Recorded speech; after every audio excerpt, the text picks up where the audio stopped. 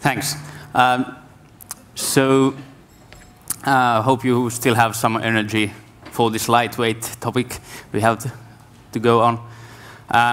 As we already heard, like Thomas said, building multilingual sites is a fun thing to do, and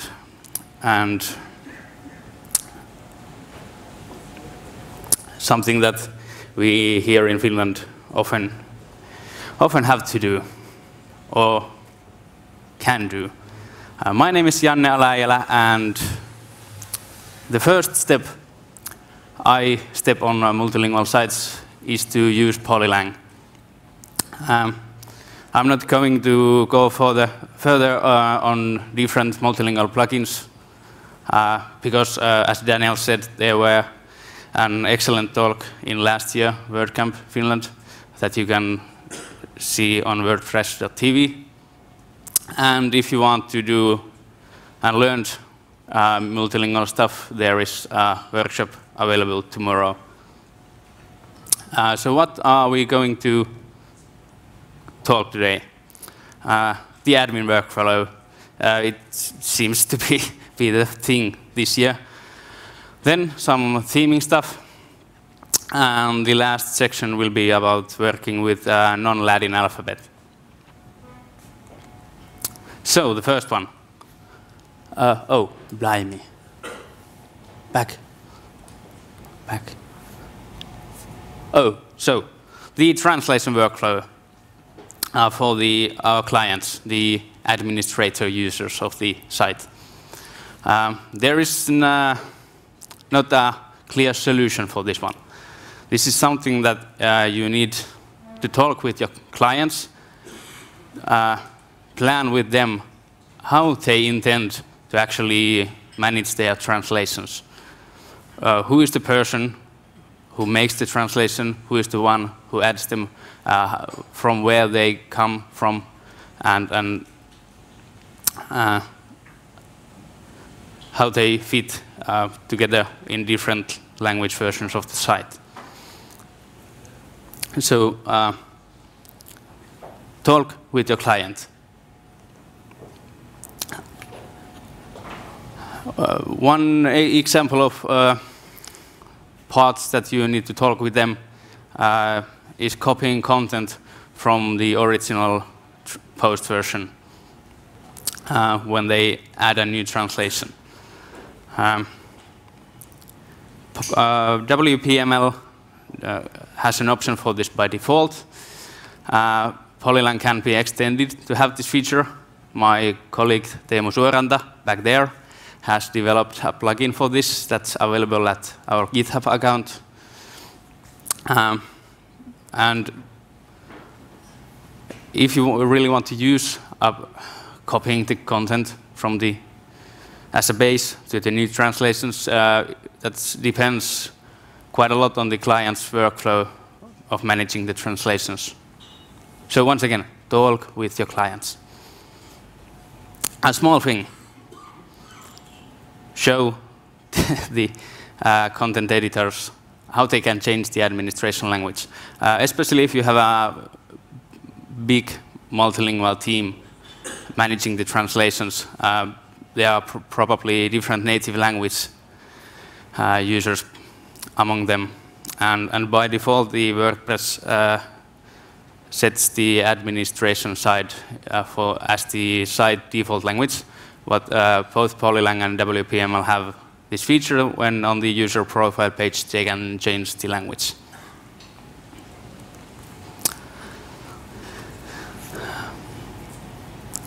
Widgets. In general, I have found that widgets are a thing that is a little bit hard concept to understand for our clients using the sites. And if we add, let's say, few visibility rules and the translations to the widget UI, most of the clients hate the widget UI. So I'm not saying not to use widgets at all, but especially the ones that the client is going to edit. And the more languages you have, the more difficult the widget administration goes, because I think there is no easy way to handle the widget translations.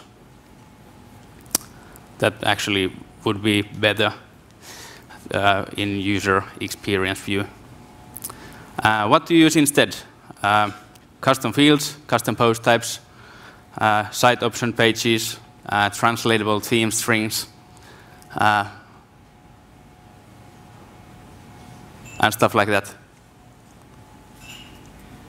Then, on multilingual themes. I thought that I wouldn't actually have to mention this, but it's quite often to see something like this in the actual site's code. And I think at least they should have used a switch.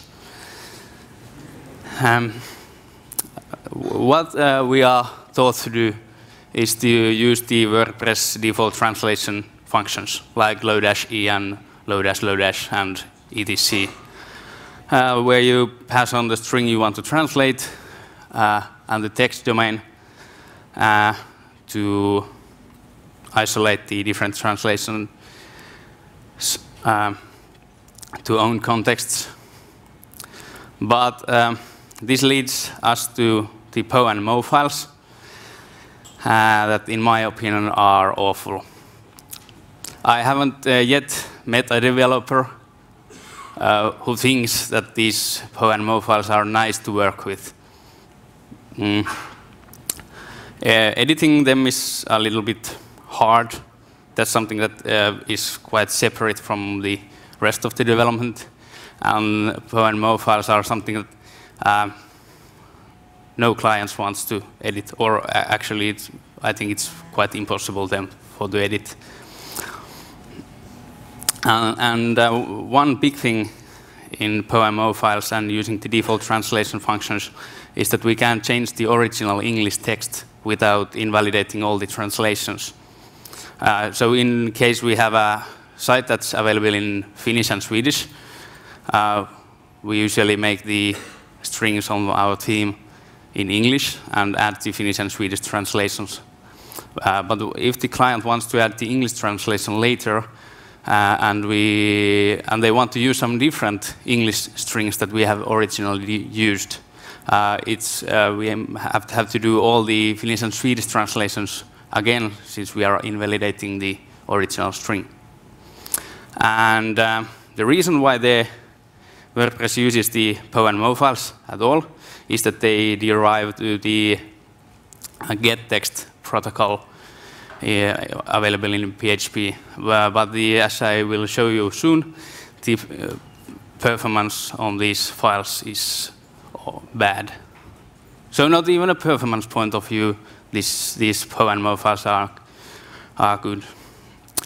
There is obviously a good place for PO and MO files. If you're developing a plugin or a commercial theme for sale, it's a good way to add the translations in your package. So, the plugin way. This is the Polylangs version of low-e. There is also for the other translation functions similar ones, and also the WPML has a similar system for handling translations. This way, we can manage the translations in the admin UI and also let our clients to edit them. So last year we built a site with around 30 languages, and it's really nice that the client can change the languages themselves, all the translations. And one nice feature is that you can change the original string or override it. And we have taken this a bit further, and we usually in our themes adjust placeholder texts as the base text. So like header, call to action button text, and then we don't have to actually know the English version of the text beforehand. Also, this feature can be used for other strings than visible user interface text, like date formats, like call to action button links, text in footer. We usually the copyright text on footer used to be widgets, so they could be edited on the admin, but nowadays we usually add them as translatable strings, so we don't have that many widgets areas to manage. There is obviously the downside that the translations are stored in database, so it's harder to move them from another environment to another, but I think that's only a little downside. And I think someone should actually write a plugin so we can move them along. And to be sure that we don't break everything, we use fallbacks. So in our theme, we add these fallback functions that fall back the polylang translation functions to the default translation functions. So if you're developing a theme for sale, you could actually make the theme Polylang or WPML compatible by adding these functions. Then it's time to bring in some unicorns. And to be honest, this has quite a little to do with multilingual sites, but it has a lot to do with sites that are not in English. Here we have a page generation times for different WordPress installations. Let's start with the default install. No plugins at all, 2016 theme, just the default content that is brought with the installation. Pretty decent lamp stack. So the front page generation time is 26 milliseconds. And on the admin side, the new post page is 47 milliseconds.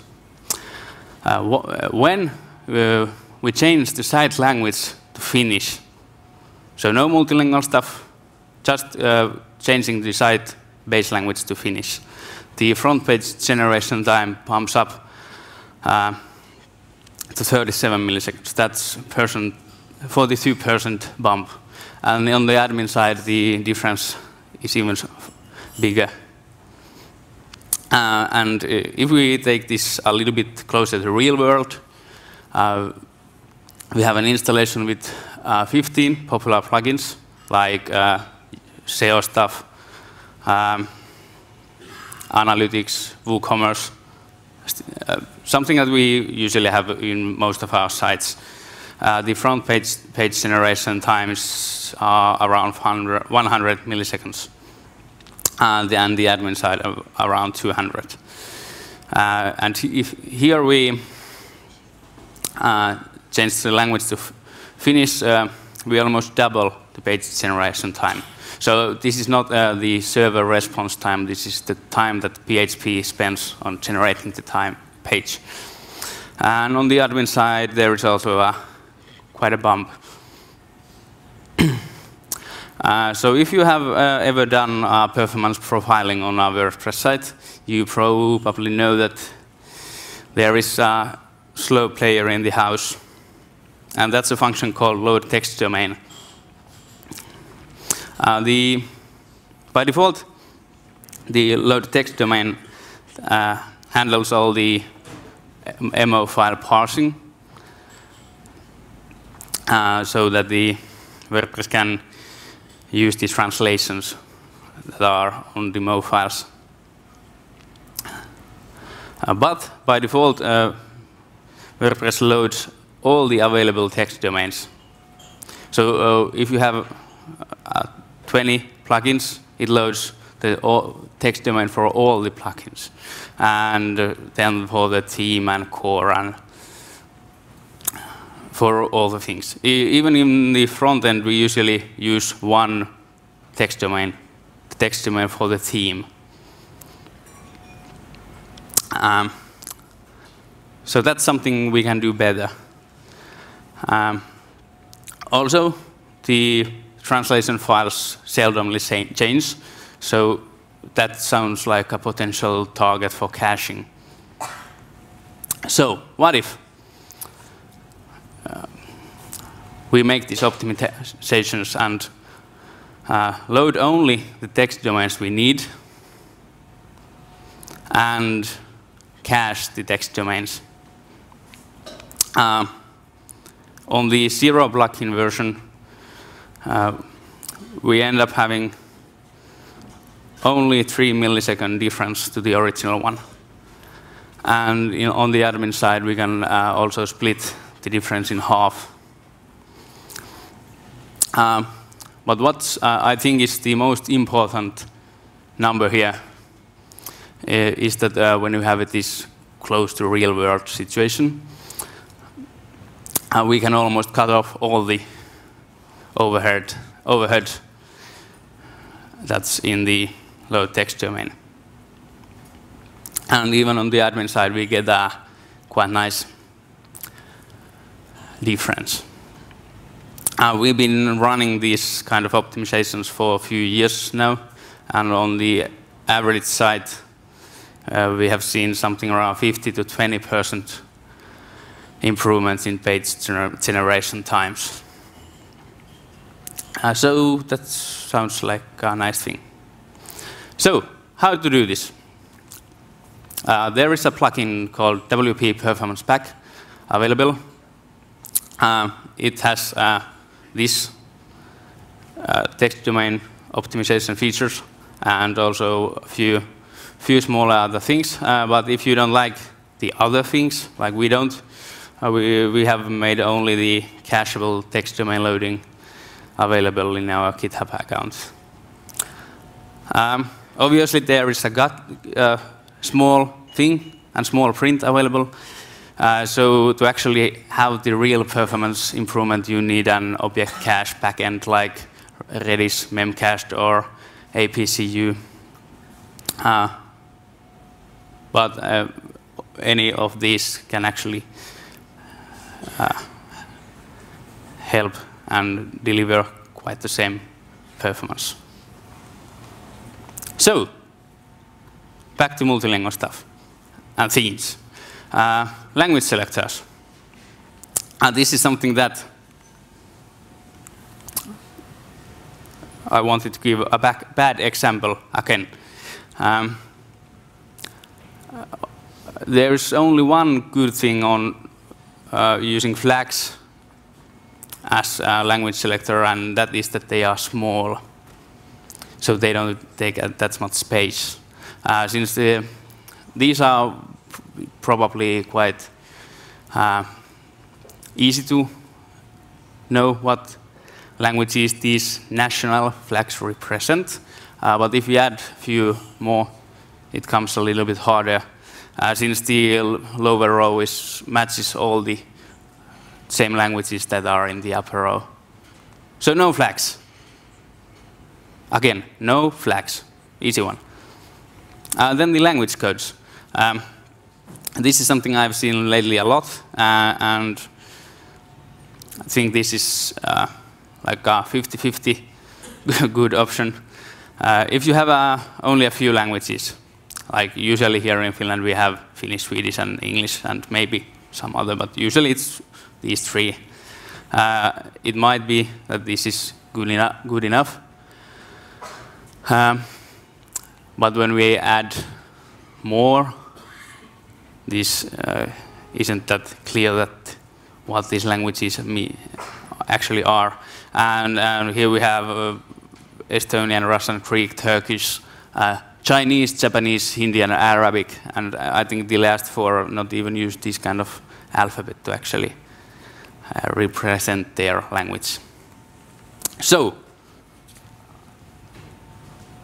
If you have only a few languages, write down the full language names. And even if you have more, you should use the full language names. That's the best one. Last year we built this site with quite a lot of languages. So we went on a trip and stole the idea from BBC and implemented this language selector that has the English versions of the language and then also the native version of the language name. So especially for the ones using little different alphabet than we here use, they can recognize their own language.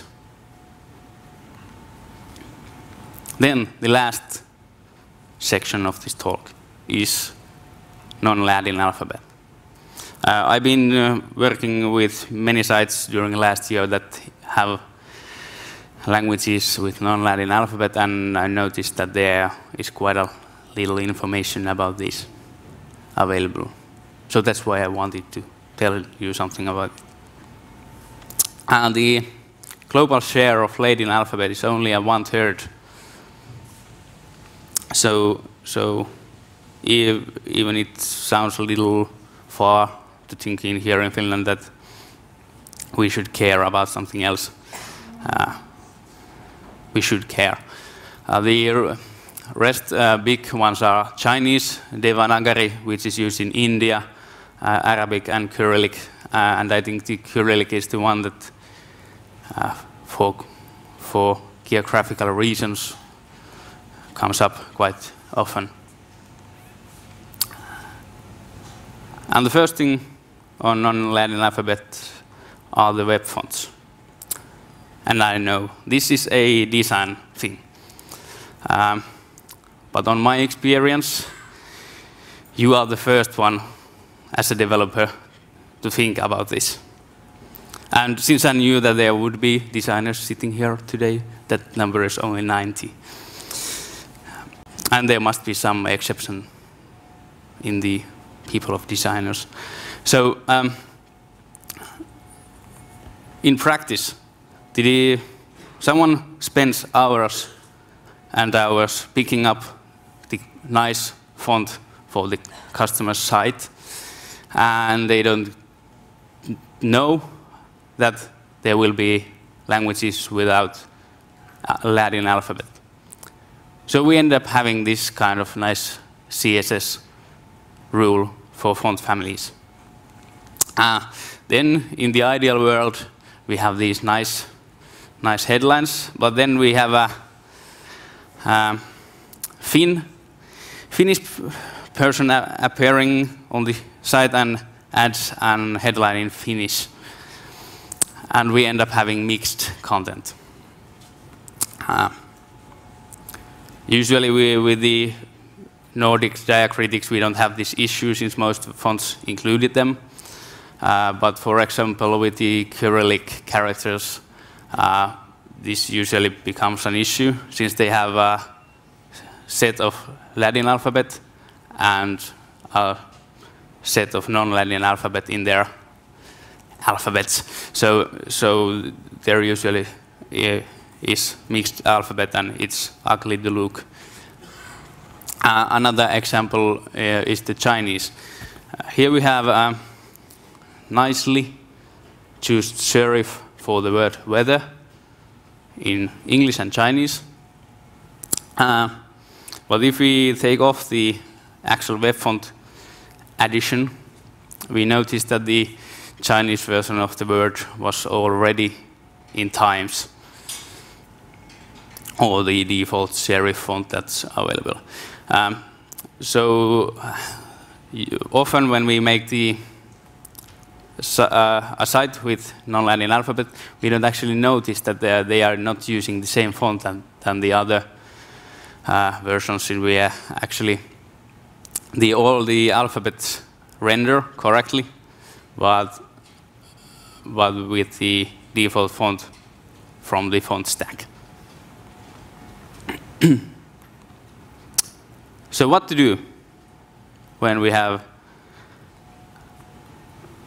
non-Latin alphabet is to make sure that we include the correct subsets in our fonts.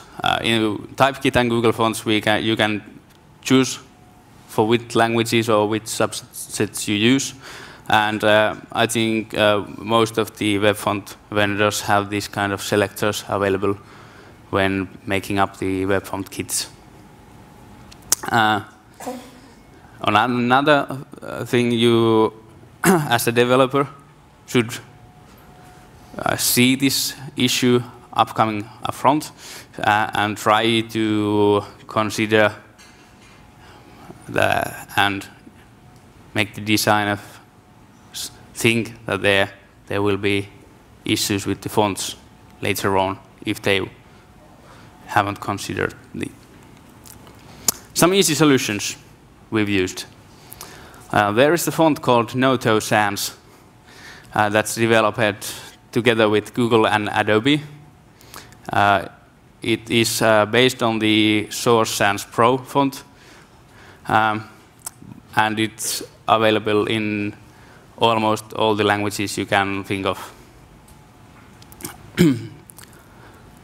And it's available at Google Web Fonts Early Access with many other fonts with non-Latin alphabet. Even if it's early access, you know what kind of beta programs Google have, so I don't think that that's a problem. Transliteration. Business of getting rid of unwanted characters. This is something we don't actually kind of notice at all, and we kind of used to it. WordPress does this by default. It replaces non-ASCII, Latin alphabets on slugs. But what if we have Chinese marks in the slug? It does nothing to them. And I think because we are actually transliterating the Nordic diacritics and as and as and stuff like this, we should actually transliterate the other alphabet too. So here is a set of different plugins that handle the transliteration for you. And the last thing is right to left. So from right to left. Languages that you use right to left are usually Arabic, Hebrew, and at least I've noticed that there has been a rising demand of these right to left languages in sites, even here in Finland.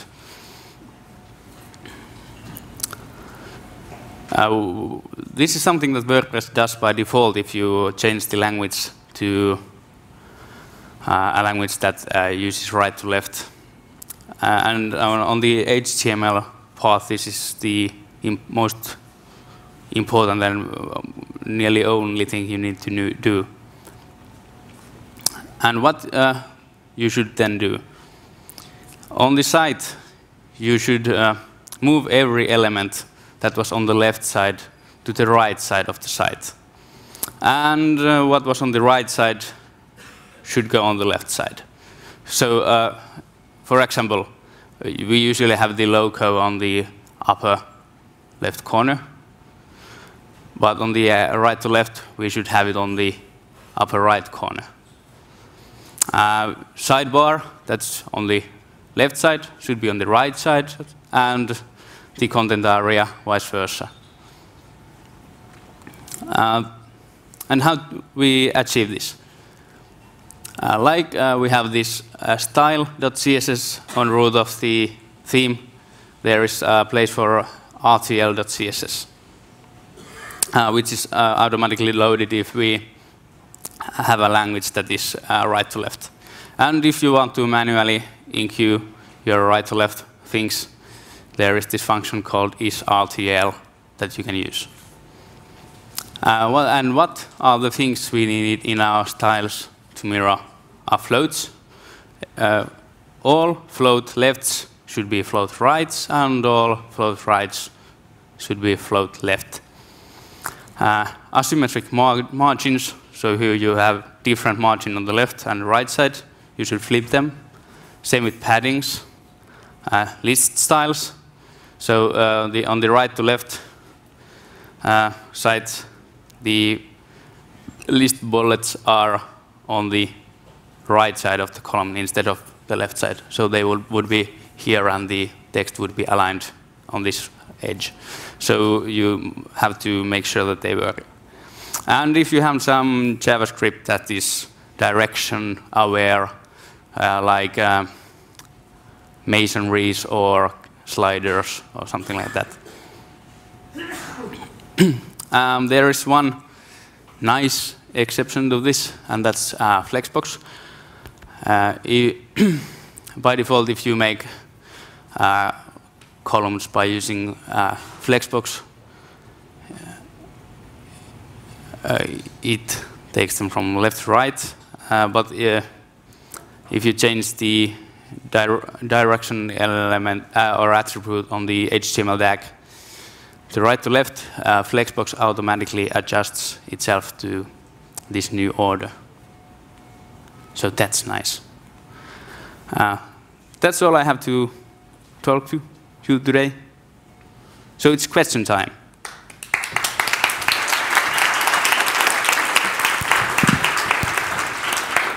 Thank you very much, Janne.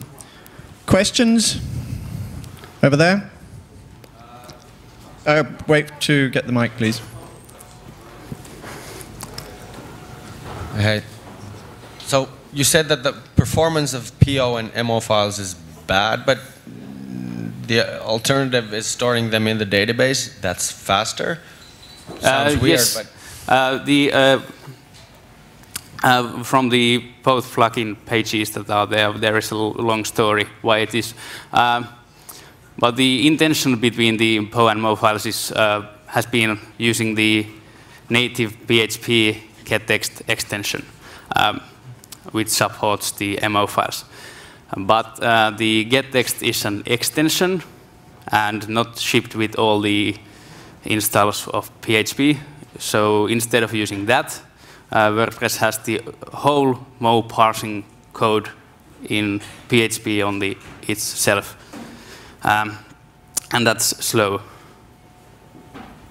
The WP Performance Pack author has actually written the whole MO parsing code again from scratch, since the WordPress version is so bad.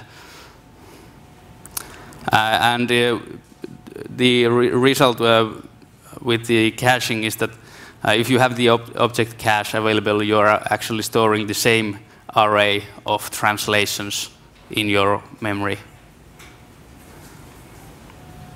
So either you store the translation post object from the database, or the parsed array of strings from the Mo file. But to dig deeper on the issue, there is long stories waiting for you behind the links. More questions? Over there. So I'm, just take this example, I'm setting up a brand new WordPress website. Which character set should I configure WordPress to use? UTF-8, for example? Yes, Yep. definitely. And for the database collation as well. So UTF general instead of Latin 1. I think it depends on if you have languages that use Finnish. I think you should use the Swedish edition. So you get the alphabetical orders right from the MySQL. Yeah, the collation. Yes. More questions? Everyone wants to go home and for beer. How many people have a multilingual site? Built a multilingual site over here. Like, pretty much everyone. There's a question over there. See, that was a trick to get people to like exercise. Raise your hand. Yeah. Not actually a question, but a quick note. If you don't want to transliterate like the URLs, like you want the Cyrillic alphabet for the URLs, there's actually one thing that WordPress does do. And what it does, it encodes the characters in the database. And there's a limit, like 250 characters there. So you don't have, like, if you want long URLs in Cyrillic alphabet, you have to take that into consideration. Yes, and I think at least with the Chinese plugin, we faced this limit. The Chinese word transliterations are long, so the plugin has this option where you can limit how long transliteration it will produce, so that we don't hit the limit.